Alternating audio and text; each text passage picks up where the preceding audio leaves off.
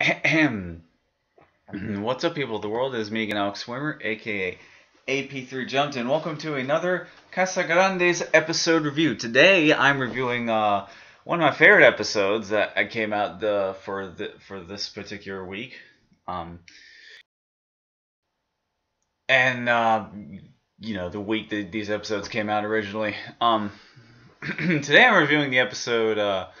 Guess who's shopping for dinner? Now, I had no idea what this episode was about going in because I don't. I'm not someone who likes to read the plot synopses before the episode's premiere because I want to be surprised, and so if that's wrong, I don't want to be right. But anyway, this episode was one of my favorites because it really surprised me, and because it has a really simple plot. Ryan has to get ingredients for some kind of dinner that Rosa is cooking. I can't remember what she cooks. I can't remember what she's trying to cook. But this episode, it's more action. Episode is not. It's completely it completely went beyond my expectations. It was like more of an action based episode. Ryan trying to find all these different ingredients was it was an adventure, which I did not expect, and it was awesome. But also at the same time, Rania wanted to go see a brand new movie with her best friend Sid, and also tries to get a chance to meet the There's also a chance for them to meet the actress who plays the main character in the movie they're watching. They're watching like some sort of action movie or something like that. So it's funny. Iranian's adventure mirrors that action movie quite well, and Iranian has to get these like an authentic ingredients is because there's a health inspector or health inspector. Not but there's no, it's a food critic. What the hell am I saying? No, it's health inspector. That was that was a SpongeBob episode. But there's a food critic, right? Let me take my glasses off for a minute because my head's killing me. There was a food critic that's supposed to stop by, and but Ryan wanted to see the movie. She just decides to take the easy way out and try to get the ingredients like the easiest way. I think she like orders them on.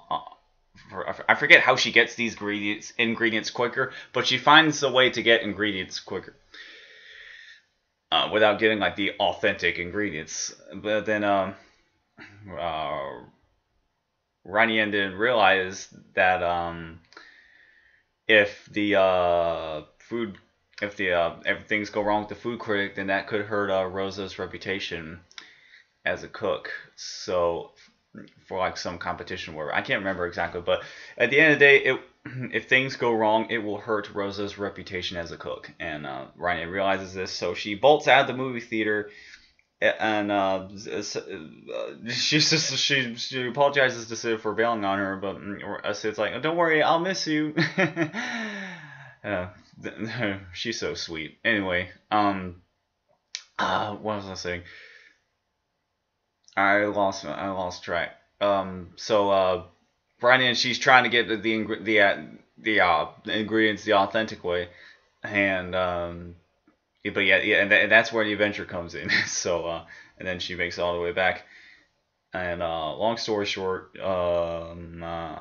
Rosa passes she everything goes well with the food critic, but even more surprising, the food critic turns out to be the actress of the movie that Rania was going to see. So Rania did wind up meeting this actress after all, but I guess not. I guess Sid didn't. I don't know. That wasn't made clear at all.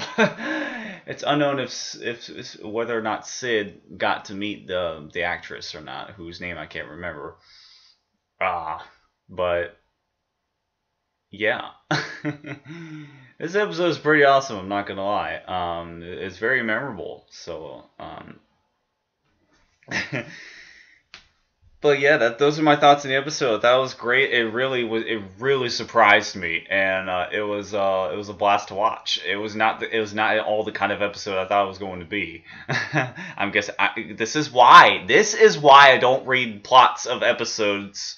This is why I do not read episode synopses before the actual episode comes out, because people read this plot and they thought this episode was going to be really boring. Well, no, turns out it was not. So yeah, I want to be surprised as surprised as much as possible for whenever new episodes come out for any show. And so yeah, that's just me. So yeah, some other things I want to point out that I noticed while watching this episode. There were some really also unexpected references too. This episode is just like surprising in every single way. Like even with the references, like they include a Pixar Easter egg actually. This particular Easter egg is 113, which is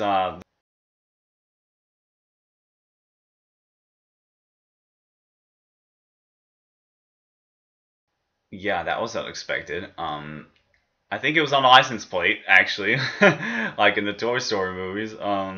And even more shocking, uh, I'm surprised that this reference was even in the episode. But every time Rania got a new ingredient, a Mario coin sound effect popped up, and this happened like 5 separate times. And I'm like, holy fucking shit, that is awesome. I'm very surprised that they were even allowed to do that. Like literally the same exact sound effect from the games. Like not even referencing, like literally the same exact sound effect. I'm very surprised that they were allowed to use that in the episode. Maybe they got Nintendo's permission to use that. I have no idea. But either way, that's awesome, and that really caught me off guard. This episode just really caught me off guard in every single way, but in a good way. And it was just it was a blast from start to finish, and I really loved it. So yeah. Anyways, if you like this video, then don't forget to subscribe, like the video if you liked it, and ring the bell to be notified of future videos I make. Ding! So I'm probably not gonna ding the bell every damn time, but so my next review will be my last older Casagrandes episode review I'm doing, and that is the episode's called New Roomie. Very simple title. one of the simplest episode titles in the whole series so far, I think. But yeah, that look forward to that. It should be like within the next 24 hours or so. So yeah. But anyway, yeah, I have a headache because I was working on a project for like almost 2 hours, and sometimes when I work on projects, whether I'm drawing something or I'm doing level design or editing YouTube videos, sometimes time slips me by a little bit, and sometimes I lose track of time of how long I've been working, and every so often I need to take a break. So anyway, just a little behind the scenes information. So yeah, anyway, once again, I'm Alex Swimmer, aka AP3Jumped. Thank you so much for watching until the end. That is it for me, and I'll see you soon. Goodbye. I have a lot of new videos coming out throughout the rest of the month. I have more episode reviews for The Loud House and the Casagrandes, including The Loud House Season 5 premiere, as well as I'm going to be doing a video with my friend Michael Ray talking about Crash Bandicoot 4 It's About Time before the game comes out. So yeah, I'm really excited to do that video. And even more exciting is that I pre-ordered the game, and I'll be able to play the demo. So and I'll be able to talk about my experience of the demo during that video. So yeah. There you go. Look forward to that. I sure as hell am.